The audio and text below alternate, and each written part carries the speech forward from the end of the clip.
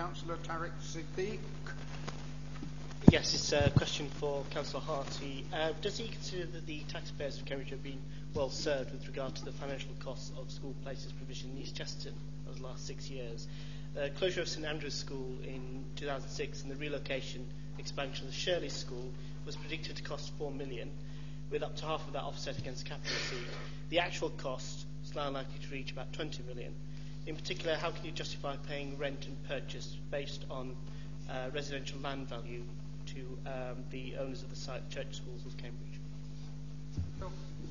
Councillor Harty. Thank you, Mr. Chairman.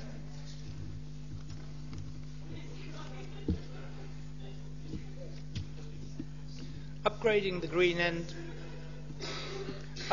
the Green End Road site to meet modern standards is costing £3.4 million.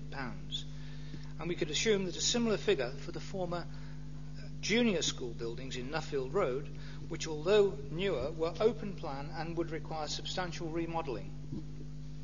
Therefore, we could have spent close to £7 million on improving existing buildings in which retained a difficult split site operation, which you would be aware of, for the school itself, serving a very high needs area in less than ideal accommodation at the former junior school, or as we did, spend £10.1 million on building new purpose-built accommodation for the Shirley Primary School on the Nuffield Road site, thereby providing excellent facilities for the school and securing its future on a single site.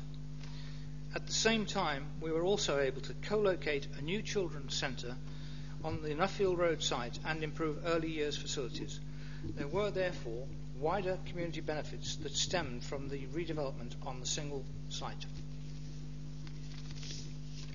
Thank you very much. Do you have a supplementary?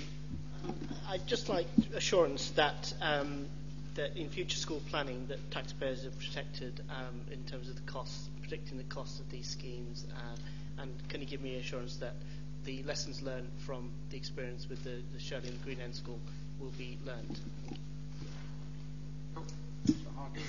Thank you, Mr. Chairman. I can assure you that we will take note of the lessons learned.